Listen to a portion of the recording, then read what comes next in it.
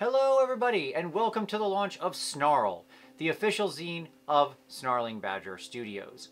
Snarling Badger Studios is Uncle Adam and I's game company. We've released 3 games so far: Rain in Hell, Space Station Zero, and Majestic 13. And now we're bringing you something new. Specifically, we're bringing you the first issue of our yearly zine.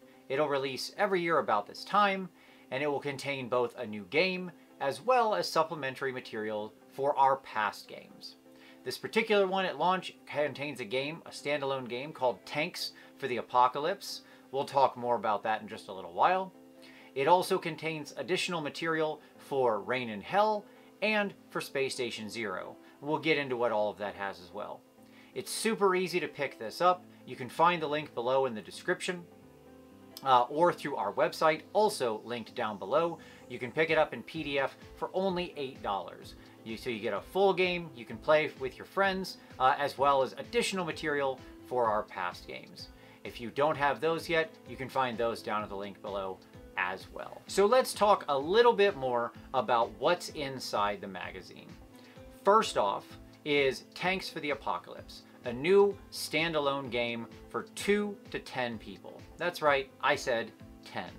This is a post-apocalyptic skirmish game set some number of years after the apocalypse. And the apocalypse happened when the first nuclear bombs were detonated, ignited the atmosphere, and killed most people on the planet.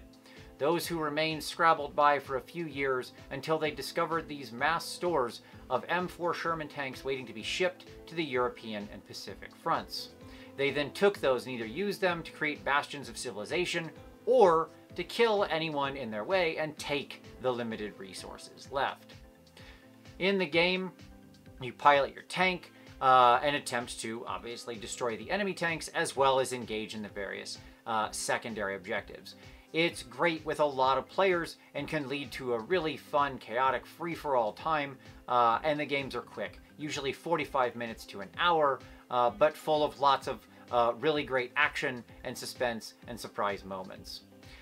As a fun story, when Tom was playtesting this, some of his playtesters were actually his kids. So Tom has 4 kids, and he had actually, his kids had a bunch of friends over for a sleepover, and they all played the Tanks game together, and it was a huge hit.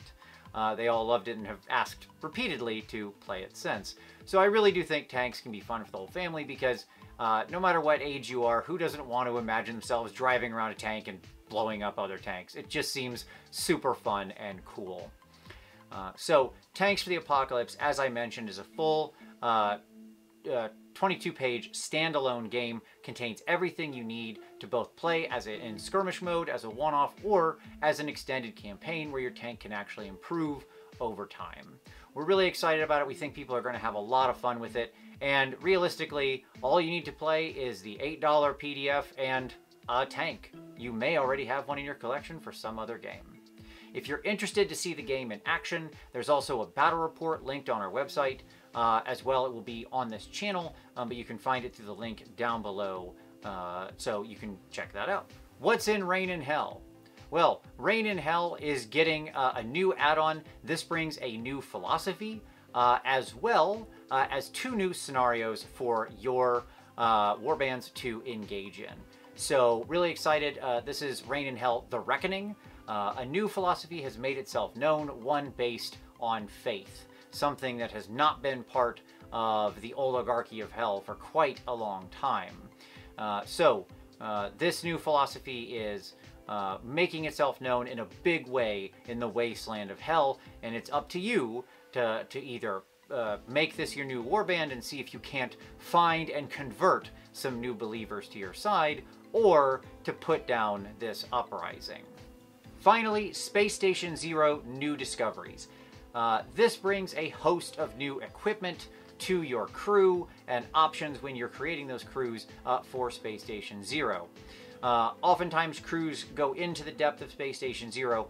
Most never return. However, a few lucky crews have recently returned and they have loads of new gear they found left down in the depths. They've brought that back up and have it on offer for trade or sale for new and arriving crews.